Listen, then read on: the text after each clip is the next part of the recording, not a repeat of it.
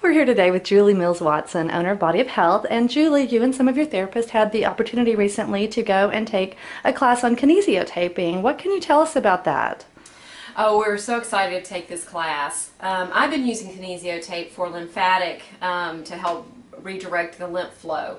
And this works really great because the tape actually has like little grooves in it and it just lifts the skin. Well, that's where your lip capillaries are. So I knew it was great for that. But I didn't realize is that it can support weak muscles and inhibit tight muscles. And this is why you see athletes use it a great deal. It brings blood and oxygen to areas that are very, very tight, and it also can support areas that are weakened. So how does that help some of your clients that you see on a daily basis? Oh, it helps a great deal. Let's say you've got back issues. You can put 2 pieces of tape right up the back, and it absolutely supports that back.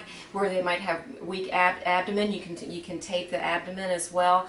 People that have had knee replacements, oh, it's fantastic. It really supports that knee and helps them use the muscles like they're supposed to in order to strengthen that area. So now this is something that you apply like during a session or after a session? Yes, absolutely.